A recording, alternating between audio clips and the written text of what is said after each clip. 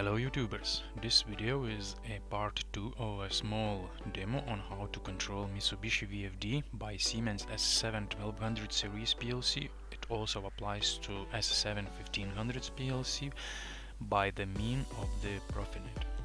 In this video I will go through the hardware configuration in the TIA Portal. First of all, create a new project and add a S7-1200 series CPU. Right, so I already have my CPU. Now go to the PROFINET interface and add new. Okay.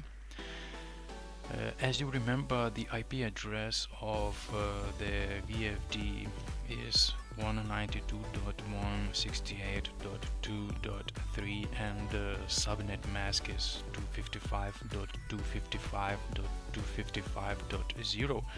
So I assigned an IP address of 192.196.2.2 to my CPU. So as you can see, both devices, CPU and the VFD, are in the same LAN.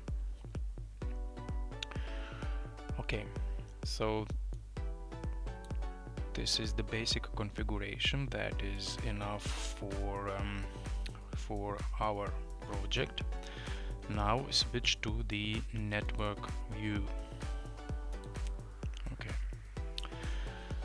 First of all, you need to update your hardware catalog to install a new GSDML file of Mitsubishi FR-A8NPRT. It enables your CPU to communicate with Mitsubishi VFD by the means of the PROFINET. So to do that, go to Options, then click on Manage General Station Description Files. Okay, so find your downloaded file. And as you can see here, status shows that my file is already installed, because actually it is already installed, so I don't need to install anything. Check your newly found file and click Install. I'm going to cancel it because I don't need it. So after the installation process finishes, your hardware catalog will be updated with a new component of PROFINET card A8NPRT. So alright, now you can you need to find your newly installed hardware. So you need to go to the other field devices, then PROFINET IO, then drives, then HMS Industrial Networks, and here is a catalog named A8NPRT-2P. So drop down this RT head module. Right, now you have a new station. As you can see, it is not assigned to any IO controller. To assign to the IO controller, just click on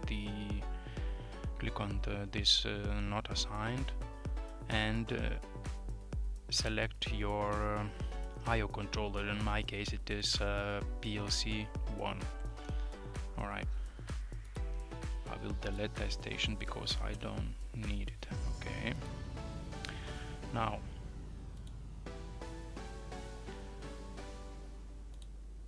mark your newly created station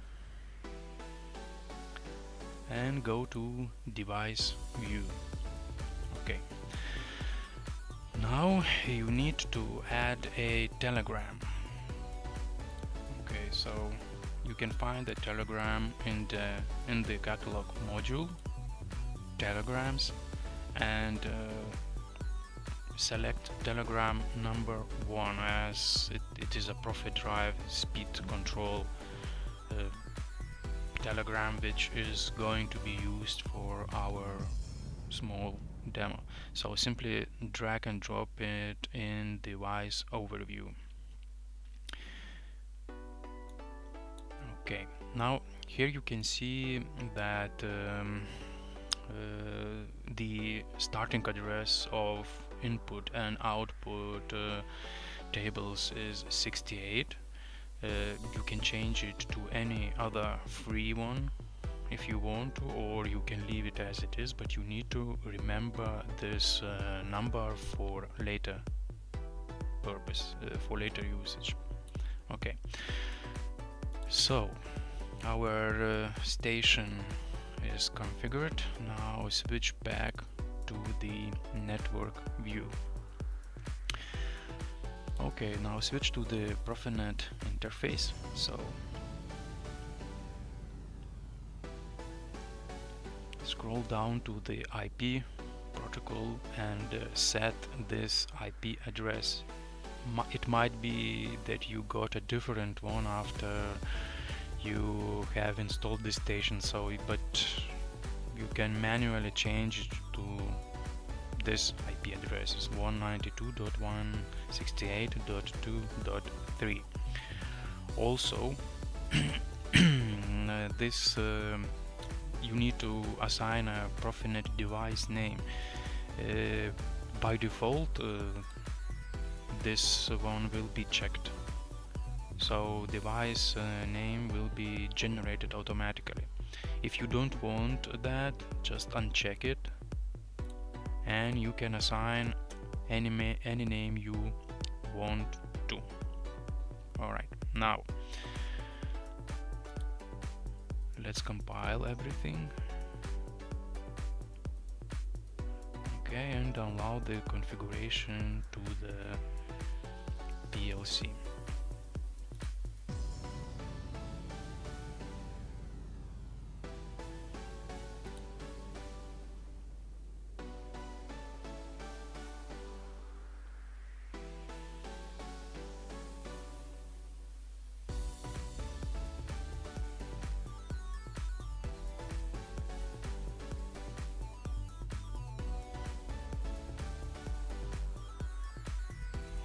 Takes a little bit time because now it searches for IO devices.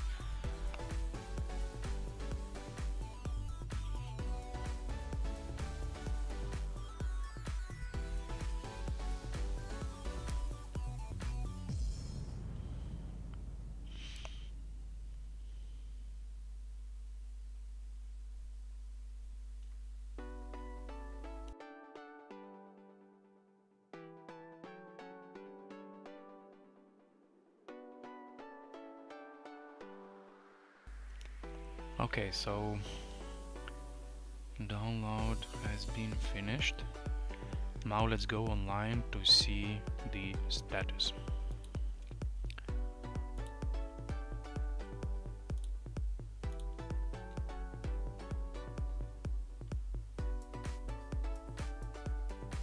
Okay, so as you can see we have an error and our device is not listed. So let's go to the online diagnostic to see what's the problem is. So diagnostic status shows that module exists and there is a fault. System fault. Okay. So what are we missing?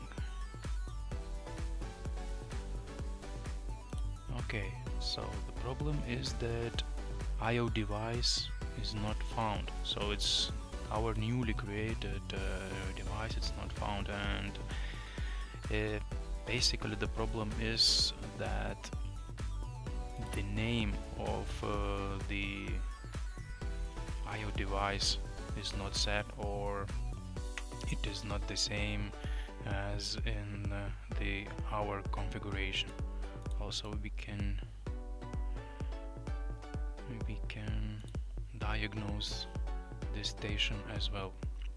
Alright, so Diagnostics says that a module is not reachable, so IO device is not found. Okay, let's go offline. To fix that problem, we need to assign the name to our station, IO station. So just mark your station and click on Assign Device Name. Alright, now this pop-up window shows that I have only one device at the moment configured in my hardware configuration, so I can assign only one name. If you have more, there will be more. Now you need to select the PGPC interface and type of PGPC interface and PGPC interface itself, the correct one where your IO controller and IO devices are connected. So now click on Update List and wait until all the stations will be populated. So okay, now as you can see I have one station, so its IP address is 192.168.2.3 and the status says that device name is different. So I need to assign this device name to our founded device. Okay, so just mark the device you want the name to be changed to and click Assign Name.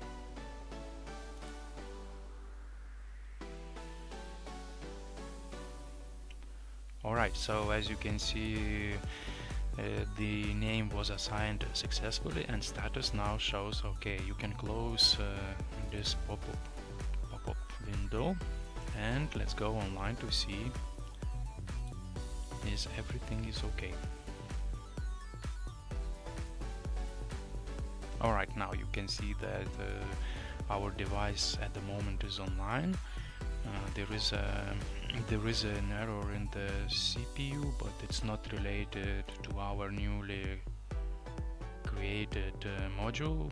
It cannot find the HMI, this TP700 comfort panel that is configured in my project. So let's see the diagnostic. Alright, so as you can see now, we can see that it is a module RT and article number, firmware, module name. Alright, diagnostic status shows that module exists and okay. Channel diagnostics doesn't show anything because there is no data exchange, no errors, nothing yet. Okay, PROFINET interface, so we can see that PROFINET IO device devices PLC 1, and this is the sorry, it's IO controller is PLC 1. Ethernet address is 192.168.2.3 and subnet is correct. Also MAC address. Okay, and diagnostic messages, no diagnostic messages, no communication diagnostics as well.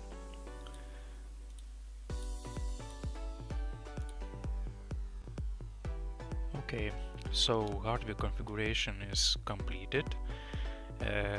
Everything is uploaded to the PLC, and as you could see, from diagnostic messages that we have established a communication with our VFD via PROFINET, and so no errors so far. Communication is stable, and next is to create a simple VFD control program, so that will be covered in my next video.